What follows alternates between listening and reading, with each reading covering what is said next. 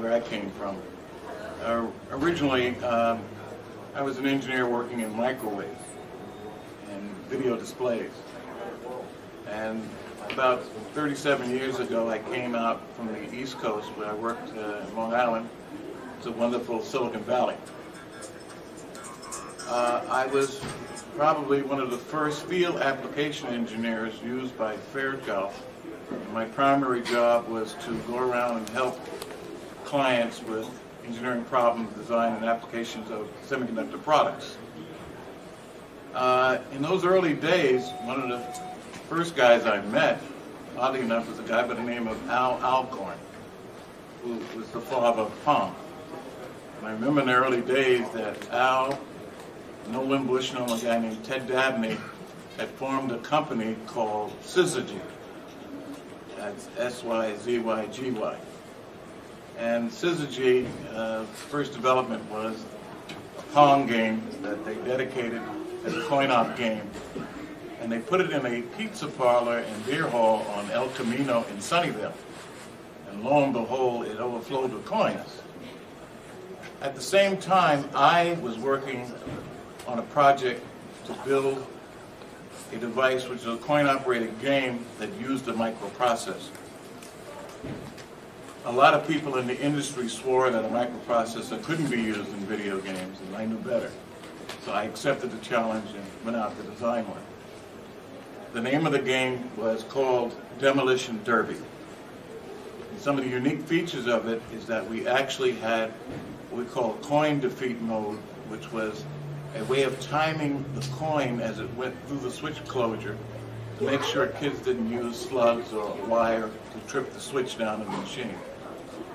We actually had timed the window and had it programmable that this slot time had to be maintained in order for the machine to be activated.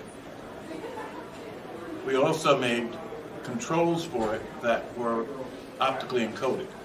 Before they were contact switches, they were pots, and the idea was to use optically encoded devices because they were more rigorous and could stand dirt, dust, and in harsh environment. About that time, I finished the machine. I was working full-time for Fairchild, and they contacted me and had a company they were working with called Alpex that was doing something on the same order with the 8080 processor. I was enlisted as like a secret agent to work with Alpex in developing it to work with the F8 microprocessor, which was Fairchild's homegrown processor. The project turned out, we ended up using the software, but I threw the hardware away, and with myself and a guy by the name of Gene Landrum, we wrote the business plan to write a division for Fairchild, which was to go underneath their watch division to make games. We finished the whole engineering task in a record time. Me and my guys ended up putting it in production in 6 months. Our management never understood that that was a record time. And we were considered mavericks because we didn't follow the rules of the game.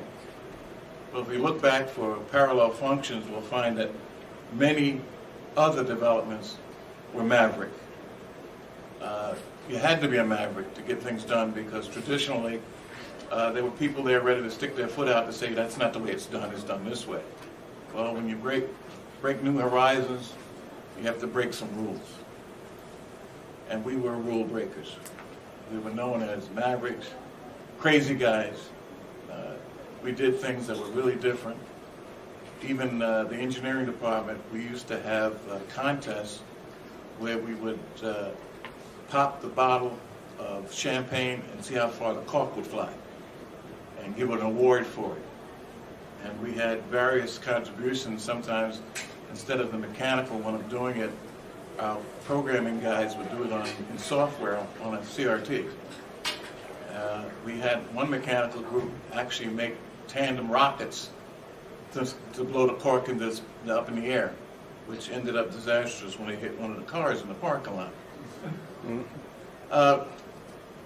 Some of the other things that were a problem is that we introduced the thing at the CES show in, it was 75.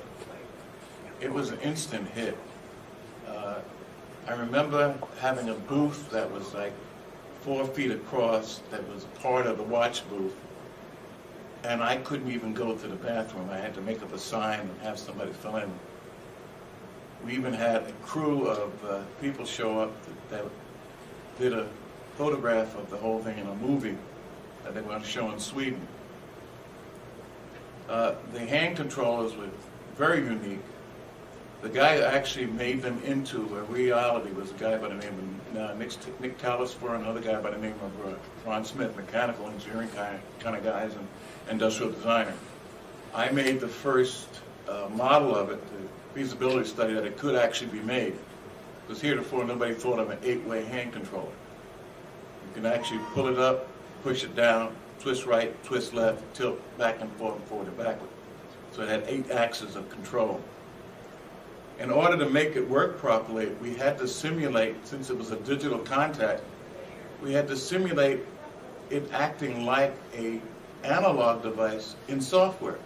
And the way we did that was, when you touch the contact together first, the movement on the screen of any object would move slow, and as it would stay in contact, it would speed up in an exponential function. So you got to play with it and use it almost like it was a pot. Some people didn't know it wasn't a pot. So again, here was the power of the microprocessor being used to simulate other things. Our big problem became with the FCC. We entered into the FCC and we failed.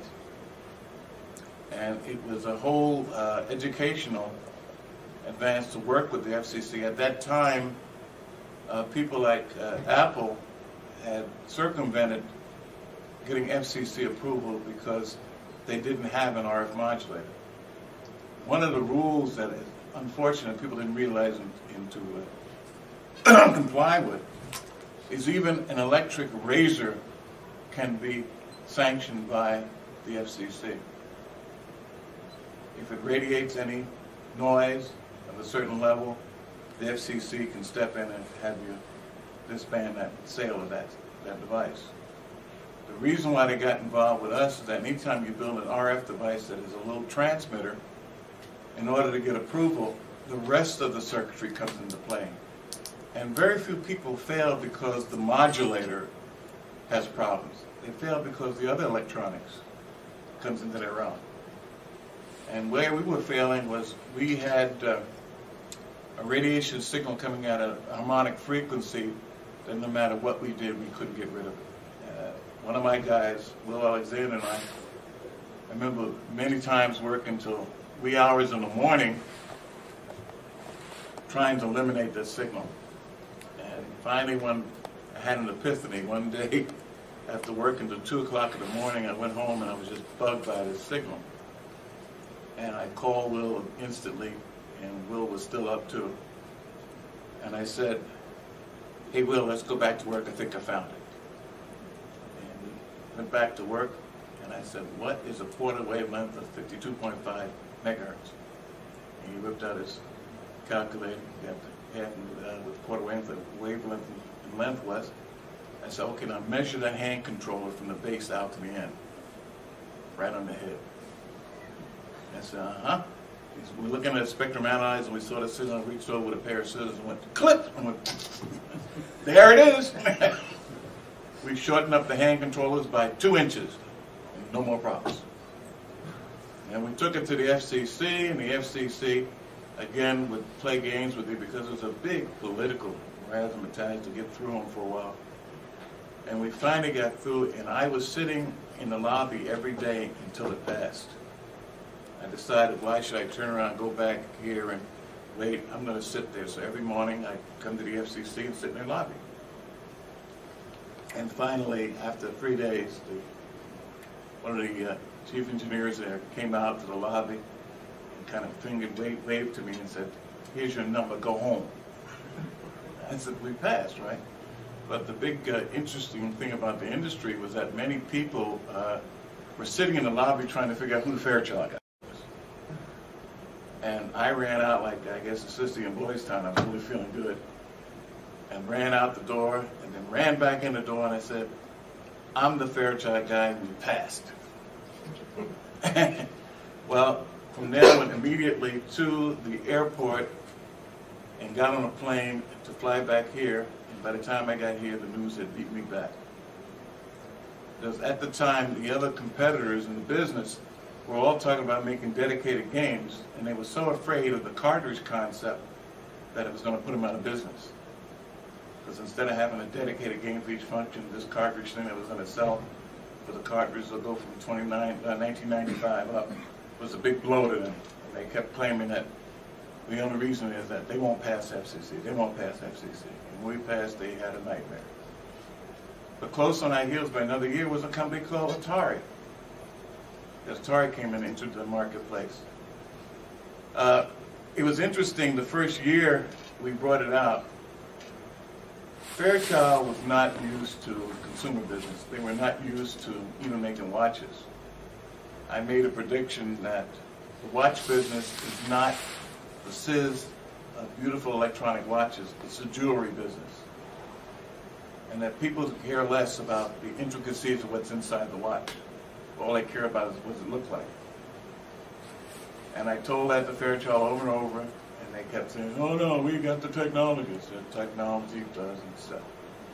Technology is what makes the product easy to manufacture, makes it cost effective, makes it snazzy, but it doesn't sell the product. Well, first day after Christmas, in the consumer business, is called Hell Day. And that's the day that all the toys come back to the store because they don't work right, or Mildred doesn't like it, or Junior wants something else. And that's the day that all your customer resources have to be in place to receive calls. Well, our marketing department was rather lax. They took off. And I made the mistake, and since the whole plant was closed, was, well, I can get caught up on my paperwork, so I went to work. Me and the guard were the only two in the plant. And the phone calls started coming. And they came. I had a Hollywood movie star call me and tell me what a great thing it was, and how they enjoyed it, and what we could do with it. Then they started getting frantic. I had one guy who called up that was really mad because he had taken the game completely apart, all the screws, everything, looking for the batteries. And I said, sir, it plugs into the wall. But still, where's the batteries? Okay. I had one other call.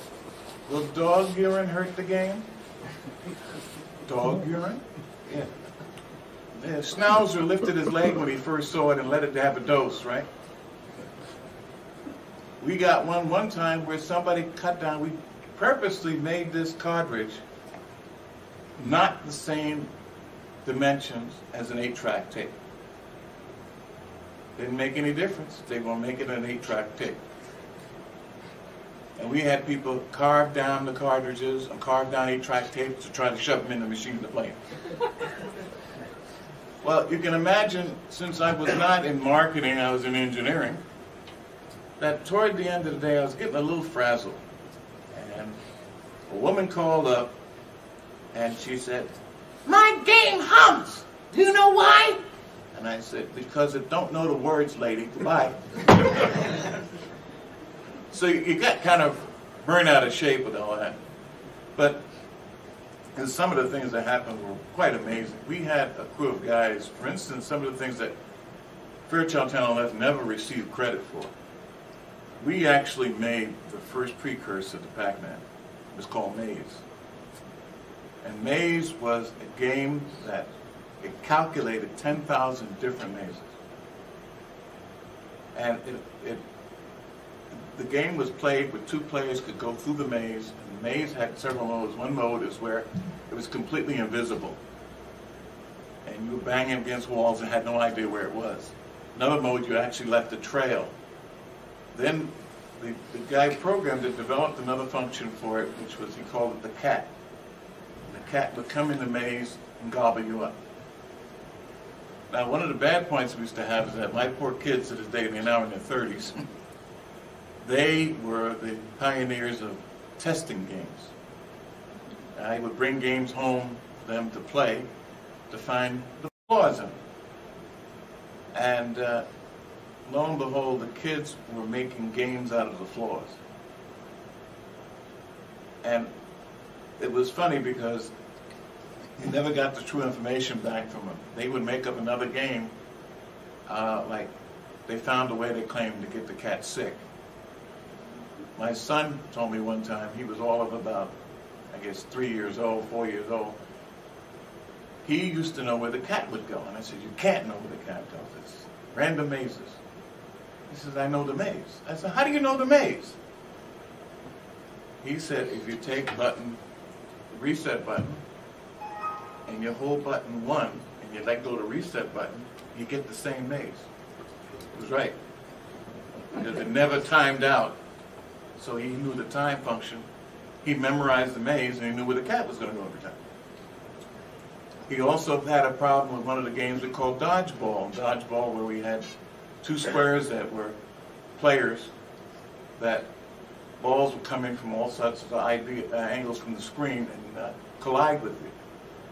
And the kids found out if you took both players and superimposed them over top of each other, when collision occurred, the blue guy would always get the points. It was a flaw we had and didn't realize it. They found it. And they played it. They would holler, but I want the blue player. No, why? It's the same thing. No, it isn't. Right? They knew it.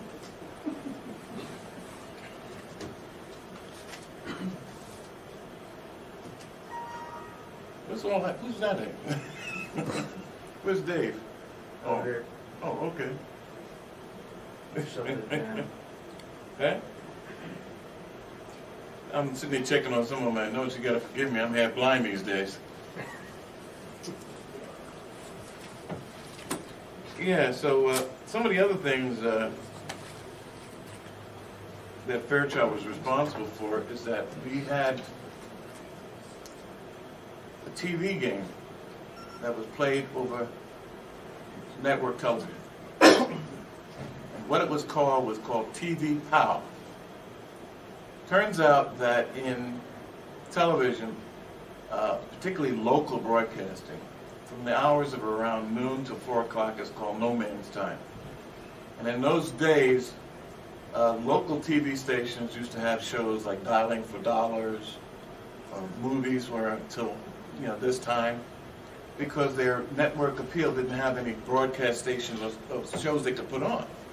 And in order to make viewers watch them, they had a lot of audience participation shows. One they had us develop was called TV POW. And one of the games called Shooting Gallery was devised to where it had a hybrid device where we hooked it to the phone line. The game had a video out rather than an RF out and went into their network video system.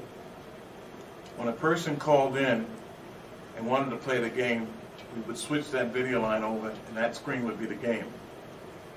And if they said POW, they would fire a projectile to try to hit the moving target. And if they scored a certain amount, they'd receive a home prize, that kind of thing. The show went on for a couple of years as a fill-in show. Originally, Regis Philbin demonstrated it on TV years and years ago. And a guy by the name of Marv Kaplan was the producer that we produced it for. He went around selling it to different stations around the country. We also had a system that we devised for loading games over cable TV.